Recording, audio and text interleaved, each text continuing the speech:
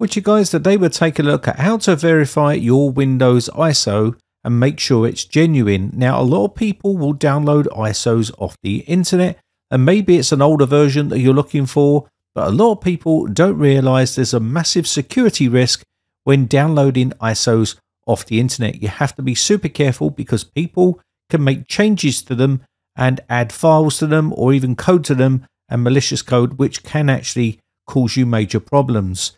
So it's always best to download the ISOs from Microsoft themselves. Now, occasionally people want to download Windows Lite versions or even other versions or older versions of Windows from other sources. So is this okay to do? Well, it is okay to do, but it's a bit risky. But you need to make sure that you check the hash or the checksum number on there to make sure it's identical with Microsoft's versions. Now, Microsoft will release these ISOs to the general public. You download them, and basically, if the checksum matches, the files are identical. That's the thing. You need to make sure that they are exactly identical to the ones that you can get from Microsoft. So if someone has tampered with the file, or there's an error with that file, or any changes occur after the checksum was made by Microsoft, the hash value of that data will also change.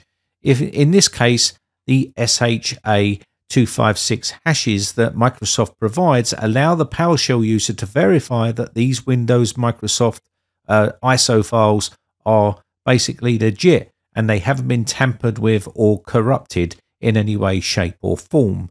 So it's important because we use them to check files for integrity and make sure they are secure and everything's okay. So you can see I've got two ISO files here, one which is from Microsoft and one which I added applications to. Now, of course, this means that other people can do exactly the same and use this command to check them inside PowerShell. You can check the MD5, SHA1, SHA256, SHA512 as well. And you can do this also with a PowerShell command as well. So it's super important if you're downloading these from an unknown source that you make sure that the hash is exactly identical to Microsoft's hash. Now, these will change with different versions of Windows 10 and different versions of Windows 11. The hash file will change.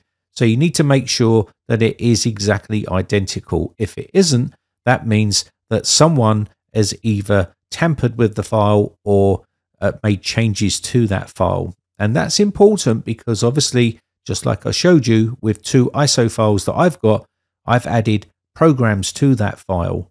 Now, these could be malicious programs, it could be code, could be anything. So you have to be very careful with what files you're downloading and using. This is why it's important to download them from the source, which is Microsoft. So I've done a little check here and you can see this is the hash for this particular Windows ISO file, which I downloaded from Microsoft some time ago. You can see them here. So I'd advise you to download them, keep them safe. That way, if you want to go back to an older version, you can do. And I know that the programs I've added in this ISO are safe. And that is the reason why I never really share Windows Lite versions on the internet. And that's why I don't share any sort of WinPEs or anything like that, because they could be embedded with all sorts of stuff that people have been tampering with them. So it's always important that if you are going to be installing this as your main operating system, it's always best to create the file yourself. That way, you know it's 100% safe. You download the ISO from Microsoft and you make the changes you want to that ISO. Don't use someone else's ISO off the internet unless the hash file will be identical. Unfortunately, if it's been tampered with, i.e. parts have been removed, the ISO will be different to the Microsoft ISO. The hash number will change, and that means it has been tampered with, and it could be risky to use that particular ISO from someone else. That's why it's important to always create your own ones.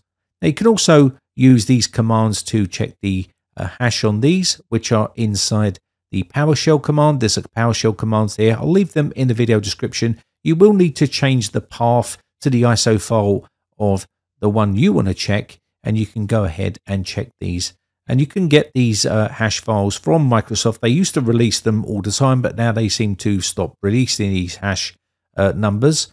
I'm not sure why, maybe it's a security reason, but you can also do it very easily with third-party software, just like 7-zip. If you've got 7-zip on your system, you can right-click on a ISO file, go to 7-zip here, and choose CRC SHA, and then choose the version you want to check. Let's just say you want to check the 256. You can click on this, and it will then give you that hash code right here.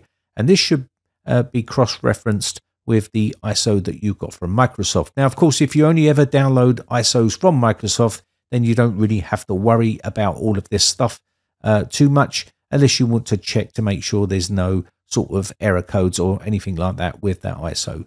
So you can check other things on here as well. With 7-zip, there's plenty of other programs out there on the internet that you can use, but be careful what programs you download and install on your system. 7-zip is a tried and trusted program that's been around for a very long time, and it's used to compress files and uncompress files as well. Anyway, I hope this video has been some sort of use to you.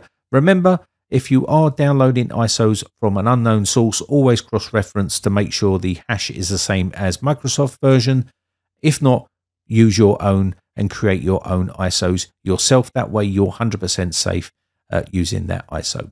My name has been Brian from briteccomputers.co.uk. Just want to say a quick shout out to all my YouTube members who join my YouTube members group. I really do appreciate the support. Also, drop on our Discord server if you fancy a chat. If you've joined my YouTube members group and you're on my Discord server and you want access to the voice chat to chat with me, then you need to let me know in the general chat area. I'll be happy to give you the correct role. Also, I will be having some giveaways on our Discord server for people that are in my YouTube members group. So make sure you are on our Discord server for that. Just want to say a quick special shout out to David Lees, Walid, also RTX Brody, Edward Kelly, Albert Hewson, Celtic Lad, PC Repair Tech, Fatality, Phil's Computer Repair, Big Daddy, Gary Belts, Mike Bigness, Jedi Buddhist, Geo Sam, and Welsh Tony. I really do appreciate the support, guys, and I shall see you on the Discord server for a chat, or I shall see you in the very next video. Thanks again for watching. Bye for now.